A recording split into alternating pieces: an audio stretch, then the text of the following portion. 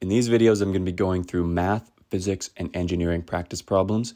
If you need help with any of your courses or you want access to extra practice problems, check out my website linked below.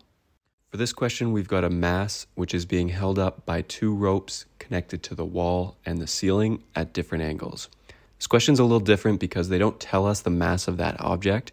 They tell us that the tension in the left cable is 420 newtons. So that's going to be the value for T1. For part A, they want us to find the tension in the right cable, which they've labeled there as T2. And then for part B, they want us to determine the mass of the hanging object. The first thing we want to do for any static equilibrium problem is to start with a good free body diagram. So we're going to take the point where all three of those ropes connect and use that as the center of our free body diagram. Now we've got the force of gravity going downwards, so that's going to be due to the mass, which is hanging down. And then we've got T1, which is going up and to the left, and then T2, which is going up and to the right. Now those angles that they gave us, the 50 and 60 degrees, are not really the angles that we want. What we need is the angle between the tension forces and either the horizontal or the vertical. So what I've done for both the tension forces is found the angle between them and the horizontal, just to make our equations a little more consistent. Now that we've got our free body diagram, we can come up with our equations. So we know that the system is in static equilibrium, which just means that if we add up all the forces in any direction, it has to equal 0. So for this question, we've only got two dimensions. We've got the x and the y. So we're going to have two equations. Sum of forces in the x direction equal to 0, and sum of forces in the y direction equal to 0. Since we don't know the mass of that object or the force of gravity, it's going to be a little easier to start with the sum of forces in the x direction. Any force that's pointing to the right is going to be positive, and then any force that's pointing to the left is going to be negative.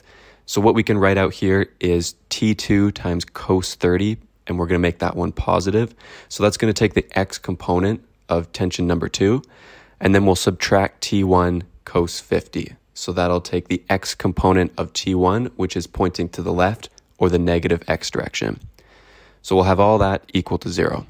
Now we can rearrange our equation for T2 and then plug in the value for T1 that they gave us in the question.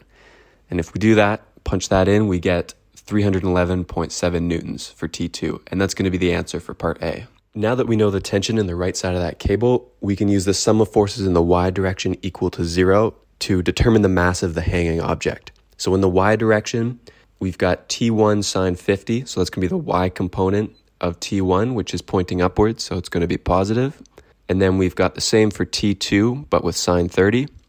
And then FG is pointing downwards, so we're going to call that one negative.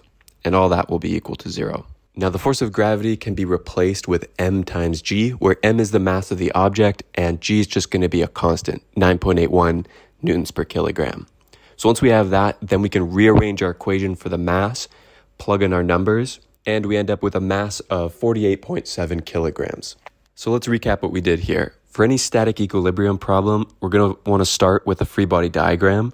Once we have our free body diagram, then we have to think about which equation we want to use first. Do we want to use sum of forces in the x direction equal to 0 or sum of forces in the y direction equal to 0? So take a look at your free body diagram, take a look at what they're asking for, and then try and see which one is going to make it a little bit easier. For us, it's going to be easier to use sum of forces in the x direction first because we know more information about the x direction than we do the y direction. That's it for this one. If you enjoyed this video, give it a thumbs up and subscribe to this channel. If you have any questions, drop them in the comments below and I'll answer those as soon as I can.